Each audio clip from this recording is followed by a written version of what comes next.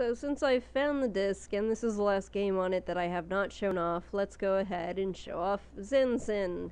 Now, if you've seen my Kaneko's Quest video, you know that this was in a period of time where I was learning Japanese and I named everything as Japanese things. So there's a nice control screen. You can click on the attacks, or B is down here. It displays what attack was last used and use some potions and whatnot.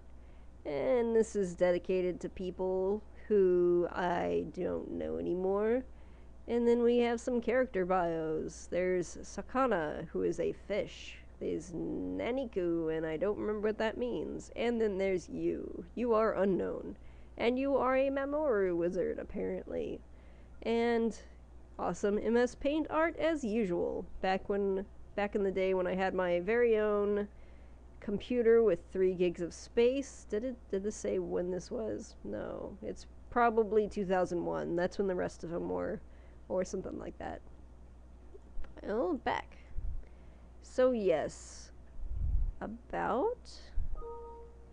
Oh god, I forgot that my name back then was Digigirl because I really liked Digimon. So yes, yeah, I went through several iterations. Did that say to Chris 3, Michael, and Chris 5?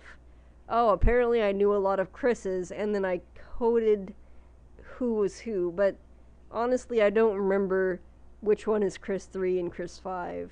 I have no idea. Help? Okay, that's just that again. So yes, one of the things that didn't quite carry over properly from these old games is the music that I used. So I will just play this in the background while we play. So let's start. And my name is Rachel, or RCC based on my wireless keyboard. So you attack by clicking things. The attacks are in Japanese. And is she gonna keep attacking? She is. So I had better continue before I die. And another name. Wireless keyboard not being very happy. So let's see. He's using the Kuruma. I better use a Kinoko, and so on. So I was not exactly good enough at anything related to programming to make any sort of fighting games, so this was the best I could do. Okay, I have won. Time to change the music. Maybe. And then I died, apparently, because the thing was still going. Oh, computer lag. There. I have won. Fear my Paint Shop Pro art.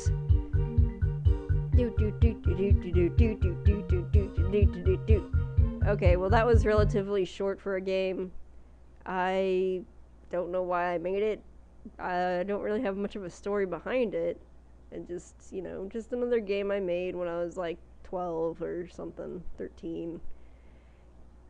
On my computer in the basement, back when I lived in the basement. And I would, let's see, I had Linux Mandrake, which I had no idea how to use, and then I had Windows something or other.